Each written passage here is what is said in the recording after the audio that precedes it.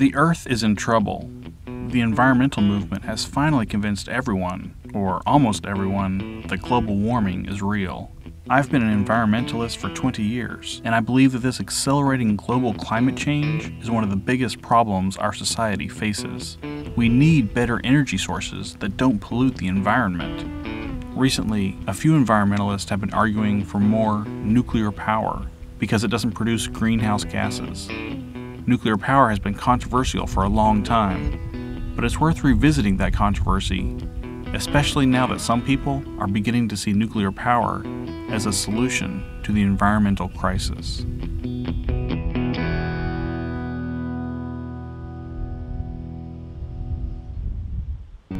The United States produces more carbon dioxide than any other country, except for China, which has recently overtaken us. Greenhouse gases, such as carbon dioxide and methane, are emitted by industry, agriculture, and the cars we drive. But the biggest source is the electricity generation that powers our homes and businesses. The United States gets most of its electricity from burning coal and natural gas. This is a natural gas facility owned by a utility company in Boston. Just on the other side of the freeway is a turbine that generates electricity from wind energy. According to a recent poll done by M.I.T, people are wildly enthusiastic about wind power and solar power. But if the pollster tells them that wind and solar are more expensive, that enthusiasm dies away. Our global capitalist economy is built on consumerism. Other countries produce material goods, and in the United States, we buy those products cheaply, then throw them away so we can make room for more products. We're used to buying cheap energy, too. The cost of all this energy consumption is global warming. Rising sea levels, disruption of agriculture, displacement of animals and people, acidification of the oceans, and more extreme weather events. Can nuclear power play a part in diminishing global climate change? I went to talk to an energy expert at M.I.T. in Cambridge, Massachusetts. He's one of the authors of a study called The Future of Nuclear Power. We're not taking a position for or against nuclear power. We are not predicting a large or small deployment of nuclear power. We are simply asking the question, what would it take to enable that? That is, to enable nuclear power to be a marketplace player at sufficient scale to make a difference in mitigating climate risk. The Future of Nuclear Power study recommends limiting greenhouse gases, such as carbon dioxide, to keep them within a doubling of pre-industrial levels. It'd be much better to be below that in the eyes of most, but doubling is kind of the outer limits. If nuclear power output was tripled globally, it could provide about a tenth of the carbon mitigation necessary, which is a significant amount. So, the study's recommendation is to keep nuclear power as an option if it can be majorly expanded. In the end, we believe that we emphasize it's about options and the marketplace ultimately making the decisions. In the United States, nuclear power currently provides about 20% of our electric power generation. Nuclear fission is an incredible technology that captures energy from the fundamental forces of the universe. In a nuclear reactor, when an atom of uranium is hit with a neutron, the uranium atom is split, releasing energy in other neutrons, which can go on to more collisions, producing a chain reaction. The energy heats up water, and the steam is then used to drive a turbine and make electricity. This process also creates dangerous radioactivity, but it is that massive release of energy that makes it so tempting as a power source. New England is home to several nuclear power plants. I wanted to know more about the motivations of the people here who have been actively opposing nuclear power for many years. I've been uncomfortable having the nuclear plant in our town. I was uncomfortable before, and after 9/11, when George Bush said that the terrorists were looking for the biggest bang for their buck and they were actually thinking about nuclear plants, really starts to make you wonder. And now when planes fly over and, you know, every once in a while a DC-3 or something will come in kind of low and heading towards the nuclear plant. Even my little daughter, I have a twin daughter's 13 years old, and one of them, you know, always tells me, "Dad, you see that airplane? It's flying towards the nuclear plant," you know. And I try not to instill any kind of fear in them, but they hear me talking and they know what's going on. This land has been in a family since 1697, as far back as we could tell. The estuary is on the inner harbor there, and it's where the Pilgrims came around in 1620 and liked it because of the protection of this spit of land. So, the nuclear plant's in this direction over here, and that stack that you see sticking up over the hill is where the gases come out of the nuclear plant. I have all my eggs in one basket. I've got, you know, some beautiful stuff in Plymouth that's all sentimental value. I've got, you know, stuff that's gone back for hundreds of years. And I just don't think it's right that somebody can come into town like that and buy our town out and do the things that they're doing without being accountable for their actions.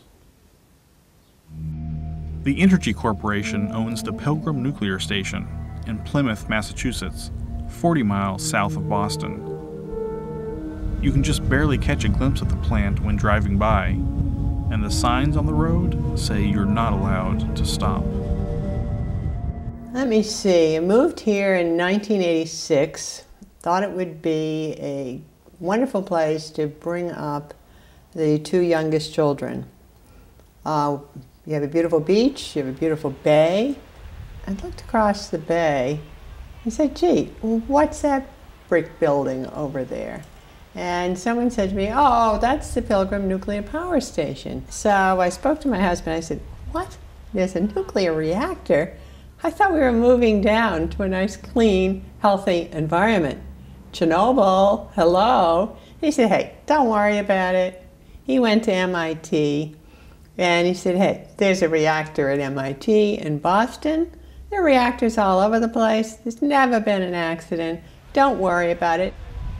According to analysis done for the Massachusetts Attorney General's office, it could result in over $480 billion of damage from a spent fuel pool accident from Pilgrim, and would result in over 20,000 immediate cancers. It would take out New England, in other words. The Seabrook Station Nuclear Power Plant is located in Seabrook, New Hampshire, 40 miles north of Boston. You can see the plant pretty well from across a coastal marsh. Currently, the majority owner is the Florida Power and Light Company. During the 1970s and 80s, Seabrook Station faced community opposition, and thousands were arrested during nonviolent demonstrations by the Clamshell Alliance, one of whose founding members was Chris Nord. The nuclear industry is expert and continues to enhance its expertise in the manufacture of consent. They've been working on it for half a century. They're really, really good at it. They continue to do it. So the general public, not knowing to pay much more than superficial attention to this, thinks first, you know, atomic energy is too cheap to meter. I mean, that was the first spin that came off.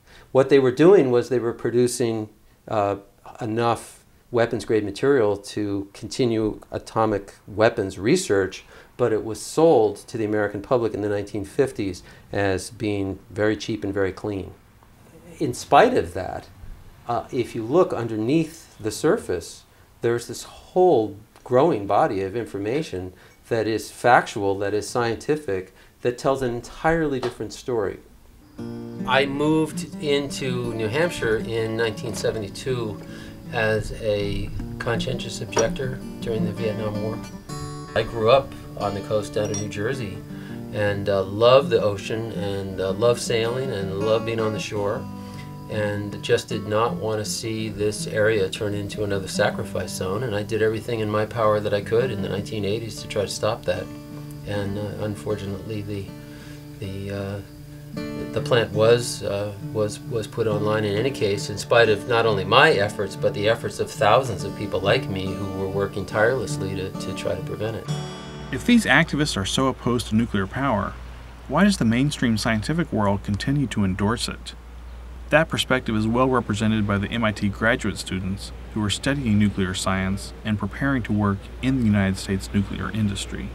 Nuclear energy is a very well developed and very successful technology and can provide massive amounts of carbon dioxide-free electricity generation. Nuclear power can be distinguished from generating electricity by burning fossil fuels. 200 million electron volts from splitting one uranium atom as opposed to a few electron volts for essentially turning a piece of carbon into carbon dioxide. I mean, that's a very large difference in power density. And this is actually reflected here, where you can see this uranium pellet, which is actually smaller than the size of my finger just for comparison, is equivalent to 3 barrels of oil, 1 ton of coal, or 17,000 cubic foot of natural gas. I was lucky to have a chance to visit the nuclear reactor at MIT. Although it doesn't generate electricity, it irradiates silicon for the production of semiconductors, creates isotopes for medical imaging, and is used for research on treating brain cancer. This is the control room for the MIT research reactor, and we monitor everything that is going on in the facility. Kind of the way it's arranged is the stuff that is really the most mission critical is immediately in front, and then as you go around here, it's less and less critical to look at it all the time. But every single parameter within this room we check over once every 30 minutes. This tells us exactly what the radiation levels are at kind of all of the main points of interest throughout the facility. And this is the top of the reactor itself. Tyler Ellis emphasizes that the United States has had only one major nuclear accident at 3 Mile Island in Pennsylvania in 1979. In the entire 50-year history, we've only had one serious accident, and that did not injure anybody, did not result in radiation exposures to any personnel, and it proved the defense in depth theory that American engineers designed nuclear reactors by. So in my opinion, the safety record is one of the most positive points for the entire nuclear industry. Of course, the meltdown of the Chernobyl reactor in Russia in 1986 was a much worse disaster that killed many of the workers at the plant and spread radioactive fallout over huge areas of Europe. If you really think about it, 3 Mile Island and Chernobyl were the best things that ever happened to the nuclear industry because they really changed everyone's perspective, made them look at themselves. How can we make this industry better? People are generally afraid of nuclear power. They associate nuclear power with nuclear weapons. They're totally different technologies. It's controlled in a very different way. Obviously, a nuclear weapon, the idea is not to control it. You want it to be as uncontrolled as possible. Nuclear power plants by design are built very safely, self-controlling. How did I become a nuclear engineer? I really was 18 years old. I didn't really know what I wanted to do, or I didn't really know that much about energy policy. I was generally concerned about the environment. I didn't think that the idea of burning coal and just shooting up the waste into the air was a good idea. Obviously, to think, well, nuclear power is an alternative where you can burn the uranium, the nuclear fuel, that can be done in an environmentally friendly way. This is a good industry. I knew I wanted to go into engineering, but yeah, maybe I want to focus on nuclear engineering. Supporting this actually feels good. You have to feel like you're doing something productive for society. There's something more than just yourself.